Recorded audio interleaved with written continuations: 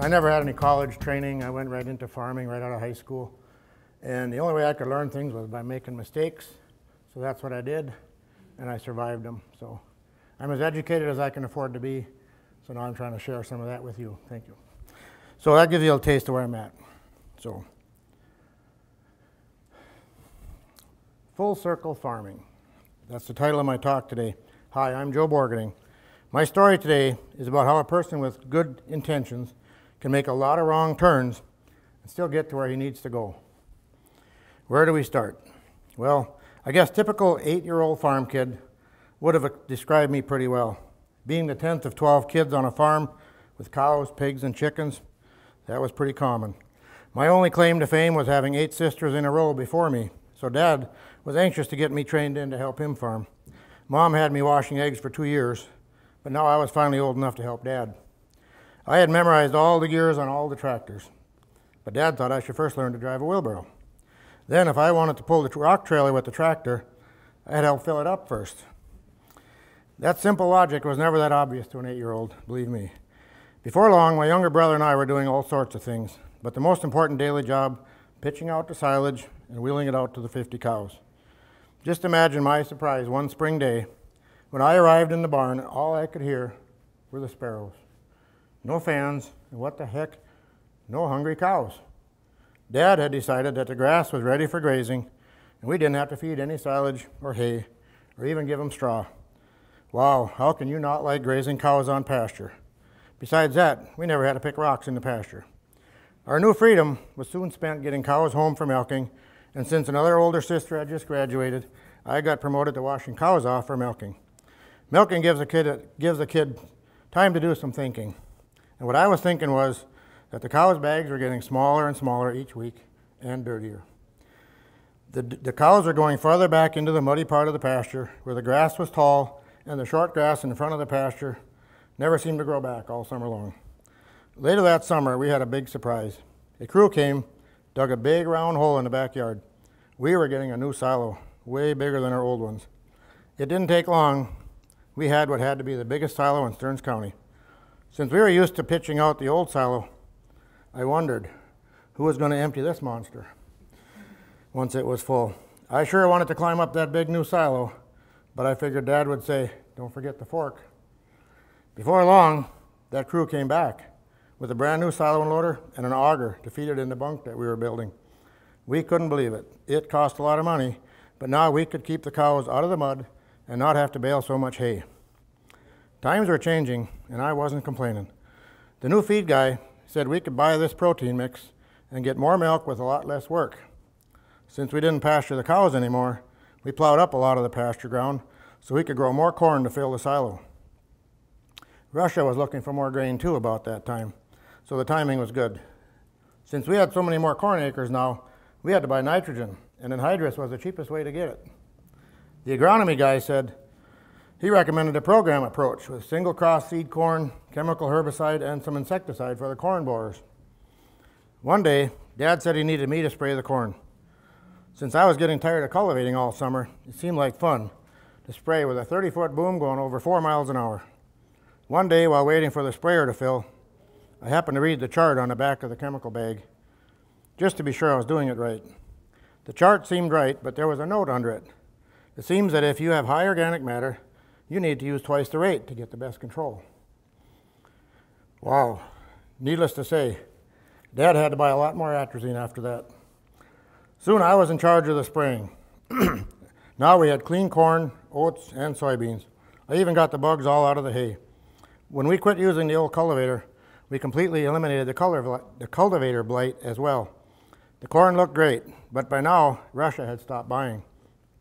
Lucky for us, our expanded corn base increased our LDP checks. The feed guy said we could cut out some hay and feed more corn in the barn. If we added enough soybean meal, we could even get more milk and not have to bale all that hay. Reducing the hay was nice, since good hay with no grass had to be cut 4 times a year now. And it didn't seem to grow all that well anyway. The cows milked okay, but we were sure getting to know our vet. Some years we had to buy heifers to keep the barn full, but I made sure we always improved the genetics. Since the feed guy said we would get bigger heifers if we kept them confined, we fed them at the bunk too.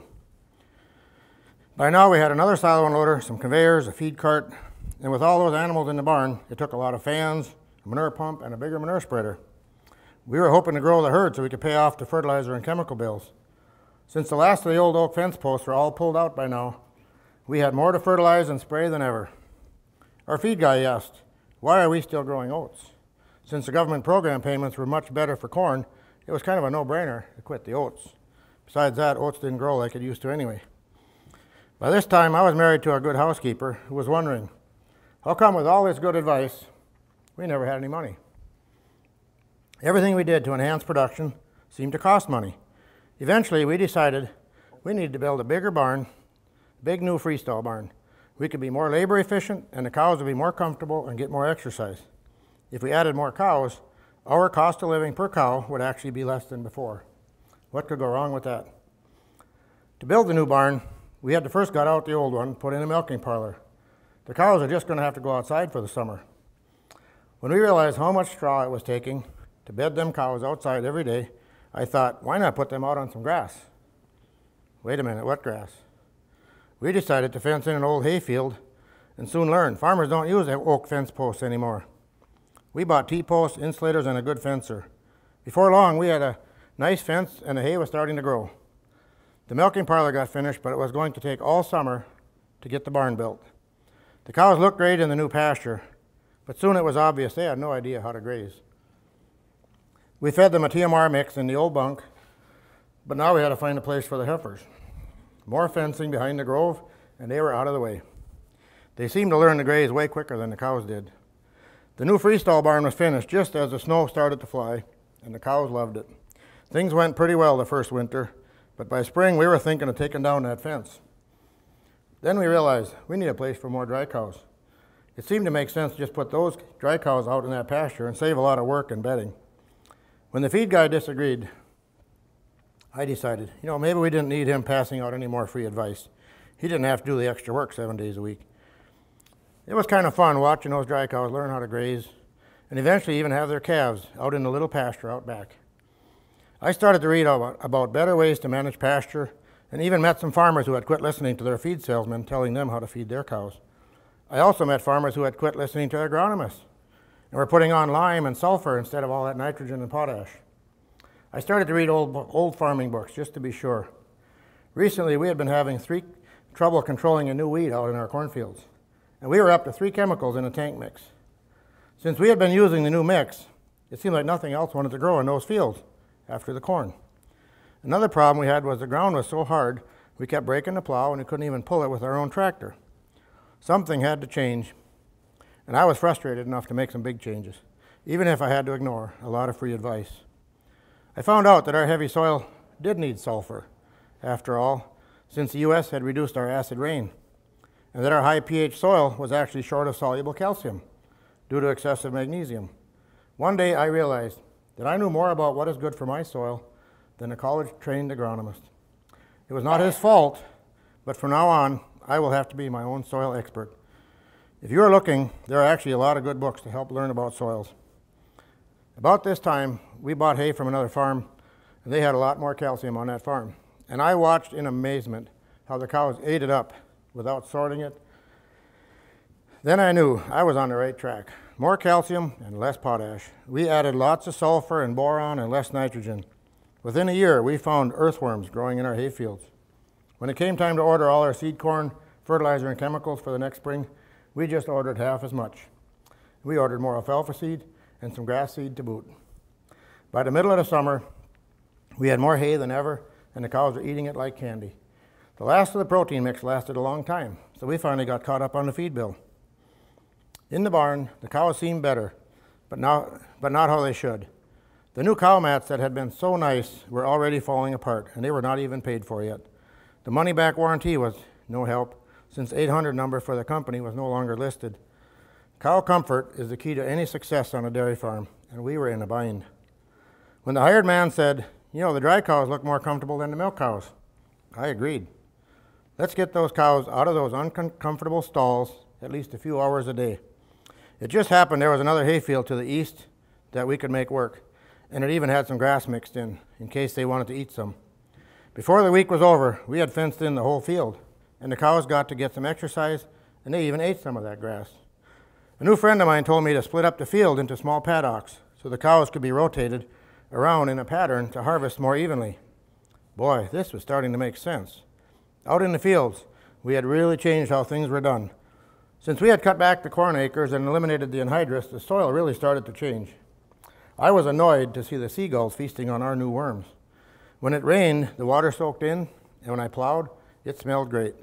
As the soil improved, I could really cut back on the chemicals. I even tried raising oats again. It was almost like the oats my dad used to grow. With all the hay and oats in the rotation, I could quit buying insecticides for the corn and the hay.